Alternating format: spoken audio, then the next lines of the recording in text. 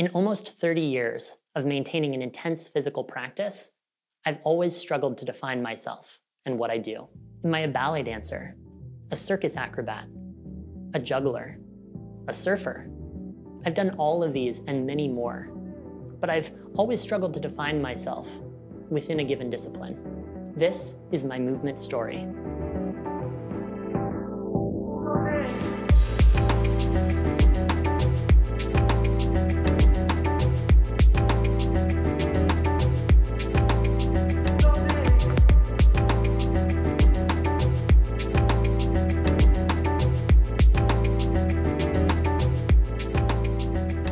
Growing up in my family, there was an explicit assumption that you had to have a physical practice.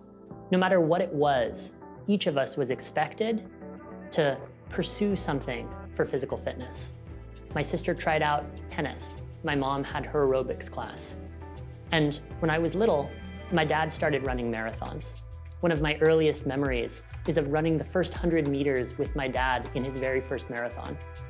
I was 8 years old. In high school, I ran cross country.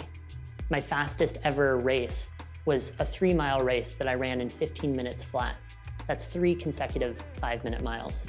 But by senior year of high school, after 10 years as a runner, I was burnt out. I was tired of constantly being told to run faster and push harder, and I was bored. I'll never forget the day that I walked off the cross country team, walked into the front door of my parents' house, and announced that I had quit. It was a big disappointment. But because there was this assumption, this statement that you have to have a physical practice, very quickly I opened up a phone book and went to G's for gymnastics. And for the first time in my life, started making cold calls. The first 4 gymnastics gyms that I called said, "Are you pre-Olympian? Are you calling for your kid sibling? No, we don't offer gymnastics for a young adult with no experience." But the 5th gym on the list said, "Yeah, we have an adult gymnastics class twice a week. Come on down." And the next night, 24 hours later, I walked into Redwood Empire Gymnastics in Petaluma, California, and my life was changed. I remember the smell of chalk when I walked into the warehouse. Somebody over in the corner doing God knows how many backflips on the trampoline, and somebody over here doing gymnastics giants on a high bar. I learned later they were called. In the few years that came after that first experience, I've dabbled in dozens of different modalities. Capoeira, breakdancing, Brazilian jiu-jitsu, Muay Thai, surfing, trapeze, aerial silks, the list goes on and on and on. And throughout all of that, I've never found one community or one discipline of practice that fully encompasses everything I do, love, and have tried. Late in college, I was training for auditions with the École Nationale des Cirques, Cirque du Soleil's training school. And my life changed again when I landed on my head on a trampoline. I was in chronic pain for a year, and I was told by doctors and PTs that I talked to that I should probably not expect to do acrobatics again. I moved to San Francisco after college, still in chronic pain, with not a lot of hope that it would get better. And I was introduced to a woman named Anat Baniel, who was herself the protege of Moshe Feldenkrais in his later years.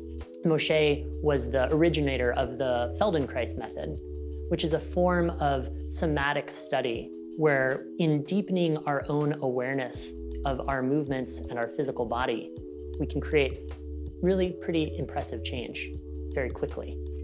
As just one personal example, I took a workshop with Anat, and she had us do these so subtle movements of the eyes.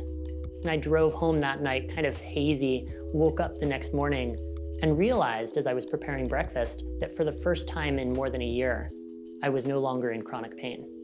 I became a practitioner of that method and studied closely with Anat for more than 6 years. And even today, meet up with some of my dearest friends and colleagues every 2 to 3 months for about a week of what we call training, which is deepening and refining these practices for ourselves.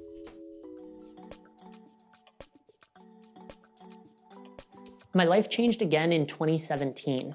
I was running Robin's Cafe in San Francisco and took my dog for a walk in the park across the street.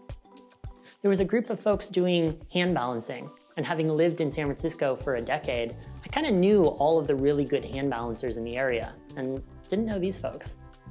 So I started chatting and asked where they were visiting from and what they did. Turned out the leader was a fellow named Johnny Sapinosso, who was himself a mentee of the world-famous movement coach, Ido Portal. I quickly became obsessed with Johnny, his community, and Ido Portal's teachings. This work brought together the practices and principles from a wide variety of the movement disciplines I had studied. The balance from surfing, the fighting styles of Muay Thai and Jiu-Jitsu, the acrobatics of circus and hand balancing, into several different disciplines of study, and with a community to go with it. Something else that Johnny's community brought for me was just the routine that by having a community to practice with, I was actually even better at practicing on my own as well. My movement practice today is really eclectic. I have 4 to 6 different physical practices that I'm pursuing at any one time, different projects that I'm working on. Hand balancing, hot and cold exposure, sauna and cold plunge, lifting, subtle isolations of different parts of the body, moving the head in relationship to the rest of the body, which is not something I thought I would ever be able to do after my neck injury all those years ago. My practice doesn't fit into a given category, but pulls from different disciplines, and I'm constantly looking to get better in one way or another. No one I have ever met lives at the intersection of hard and soft physical practices, of intensity and delicacy that I do in my own physical practice. But that's okay. I do. I live here and I practice here.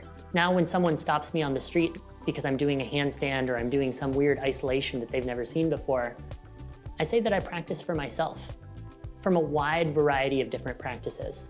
And when they ask how they can get started, my advice is very similar. Pull on a thread that's interesting to you. Find a discipline of study, pole dancing, surfing, martial arts. It doesn't matter what it is, but find something that's interesting and begin exploring it. See what you can learn from another area of your life and apply. And then when you're done with that one, leave it behind because you can always pick it up again later. It doesn't matter how good you are or what the desired outcome is. Just get started. Follow your curiosity. Keep practicing.